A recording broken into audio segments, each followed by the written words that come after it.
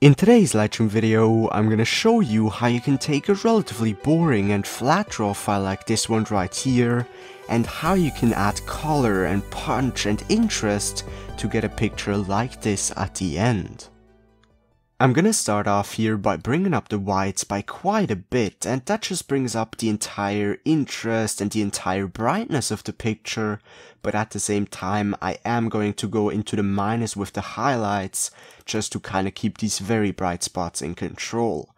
Then I'm gonna bring up the shadows also by 100, just so we have a lot of shadow details everywhere, and I do that so I can actually bring the contrast to the right, and really give some punch to the entire picture. I don't want to go too far here, but about 35 should work pretty well, and I might even bring up the blacks even more additionally to the shadows, just so there's even more shadow detail, and I really like that look.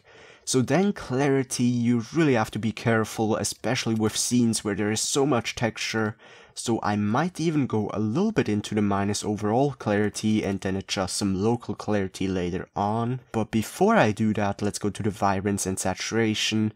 Just gonna bring up those vibrance a little bit and maybe even a bit the saturation. Alright, and the next and last thing in the basics adjustments would be the color temperature. I actually think I'm gonna go a bit more into the blues here, and maybe go a bit more into the magenta with the tint. And the reason why I go into the blues here, even though I do want this picture to be very warm, is so I can go down here into the split toning, go to the highlights and just click on this little box right here. And by changing around the slider on this color palette here within the highlights, it will only increase the color within the highlight parts of the picture. So it will create a lot of differentiation, but also make the entire picture just look a little bit more natural, because naturally speaking, the colors come from the lights, of course. So I'm gonna close the highlights here and also go into the shadows. This does the exact same thing, just for the shadow parts. And I just want to make this a little bit cooler to get some additional differentiation. So here's before the split toning, here's after. It might not seem like a huge difference, but if we zoom in a little bit, you can definitely see that the overall lights and just the mood of the picture definitely changed. And if that's still not enough, you can of course also increase that. So going back up into the tonal curve, I do think I want to bring down the highlights here a little bit, and also bring up the overall lights. The lights will just kind of do a similar thing to the whites, but not quite as severe. And then I'm also gonna play around with the rest of these sliders, maybe just a little bit into the plus darks and also a bit into the plus shadows. So HSL tool, don't really think I want to fine tune everything here, so I'm just gonna leave that out.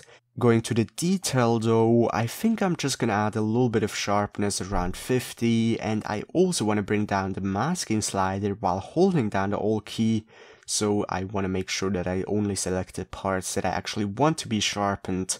Something like 70 should work pretty well here. And while I'm at it, might as well also bring the color noise reduction to the right to get rid of all of the purple and green sensor noise. So going down, lens corrections, just gonna remove the chromatic aberration and also enable my profile corrections and choose my Canon 18-55 kit lens here. That'll just get rid of the distortion as well as the vignetting from before to after. And with that being said, I think I'm pretty much done with the global adjustments here. There are certainly a lot of other adjustments that you could fine tune and use and so on, but it pretty much looks as I want in terms of the global adjustments. So again, a little glimpse from before to after. So going into the local adjustments, there's definitely a lot that I want to do here. And the first thing I'm gonna do is grab a graduated filter, go into the minus exposure, and just drag a filter over the bottom right here. So I really want to create a little bit of differentiation from this car to the foreground especially. And then I'm gonna grab another minus exposure filter, this time for the very background over these trees right here, and definitely the sky is still very bright, which I like, but it just was a little bit over the top from before. So let me grab another one also with minus exposure, just to kind of fine tune that from another angle.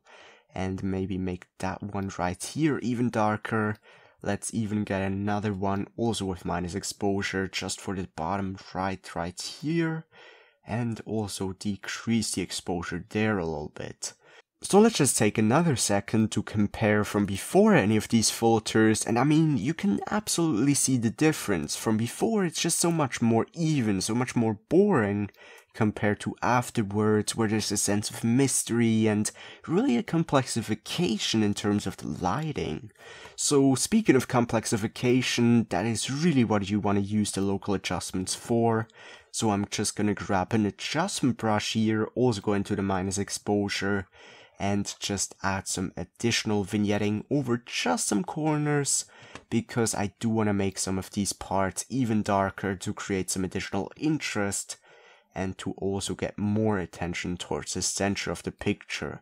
So I think that's pretty much it though. Don't want to go too far with it. Maybe another little bit right here and on the top right there as well.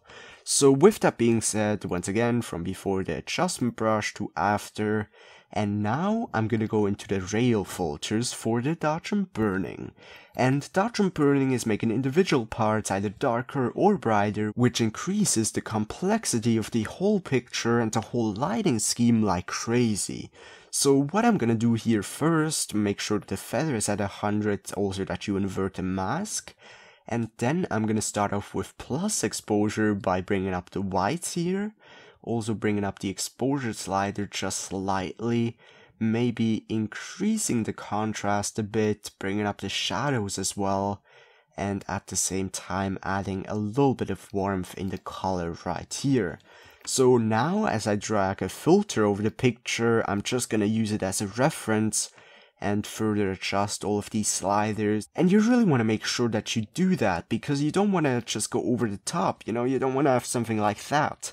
You really just want to add exposure in a natural and still organic looking way.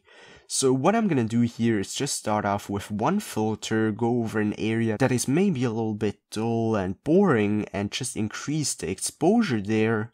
And once I've done that, I'm gonna right click, duplicate, and drag it to another area, and just gonna repeat that. Now you definitely have to adjust these filters from position to position, because of course every area needs either a little bit more or either a little bit less exposure.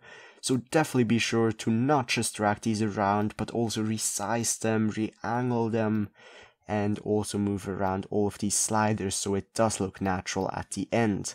And what is great about these rail filters is that you can just go back to them at any point and fine-tune all of the settings again without having any impact on any of the other filters. So that's why I use the rail filters for dodge and burning. But anyways, take a second to just look at this area right here that I'm circling with my mouse, and you will be able to see that there are shadows, there are medium shadows, there are kind of bright parts towards the right. So there's a real graduation, which I really love. But it's still a little bit boring within the part. So by just adding a filter right here and not going too far, as you can see from before that one to after, it just looks a little bit more interesting, a little bit more illuminated.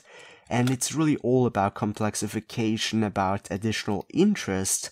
And always keep in mind that you still want to keep it looking natural. Don't go too far once again. But also make sure that you don't go too little into the adjustments, because then you won't see anything. So right clicking and duplicating, maybe just a little bit more right here, a very small filter in fact. And once again fine adjusting all of these sliders. So I think that actually works pretty well. Maybe I have to adjust the size of this one right here. And I think that's actually pretty much all I'm gonna do in terms of the plus exposure. And another thing that I really want to do here, because we have this car in the middle with these very bright headlights, I want to exaggerate that. So what I'm gonna do for that is once again grab another plus exposure filter, but this time a very big one. And I'm just kind of gonna angle it like that, so it seems like the lighting from the car just spills on the foreground a little bit, because as you can see, it does spill on the road a little bit, just not nearly as much as I wanted to make it look. So I think that does pretty much the job, maybe just fine-tuning it. And in terms of the plus exposure, this is from before any plus exposure filters and here's after. I mean, a huge difference, and I might just have to make this one a little bit smaller. So once again, great about these rail filters, you can adjust them at any time. And with the plus exposure filters being done, I do have to add some minus exposure filters as well. So for that, I'm gonna grab another filter, reset everything, and this time go into the minus exposure, a little bit into the minus blacks. You could even go a bit into the minus shadows. So what I'm gonna do here is actually just go towards the dark parts and make them a little bit darker. Maybe I do have to add a bit more contrast here. And the idea, of course, of the bright parts or the bright filters is just making some of the neutral and already bright parts even brighter, just increasing the interest, increasing the dynamic of the picture. And you want to do the exact same thing with the dark parts, just going over the already dark areas and just adding a little bit more differentiation and just exaggerating the actual look while still keeping it looking natural. And there is actually another trick to it, that is, you don't want to have too many bright spots in an area, so you do want to have a little bit of dark in between, otherwise it will look quite boring. So for example, if you look at this area right here, it's just kind of very evenly bright. So I'm just gonna grab a minus exposure filter here, make it a bit smaller, and really go quite far into the minus blacks and minus exposure, so there is a little bit of differentiation, and that just creates the interest, that creates the dynamic. So don't be afraid to go into the minus exposure with some of these areas. It is just a necessity additionally to the just plus exposure filters. So once again, as you can see, these sliders right here don't work at all as much as I've done beforehand here. So we're just gonna fine adjust everything, going over there, making that one a little bit darker, and maybe, you know, just this part right here, kind of making a bigger filter, going not quite as far into the minus blacks. And right click duplicate, going over here and just making this area a little bit darker. I mean, it's quite time consuming. It takes 5 to 10 minutes to really get some good dodge and burning in your picture, but it is absolutely worth it, as I'm gonna show you in a second once I'm done.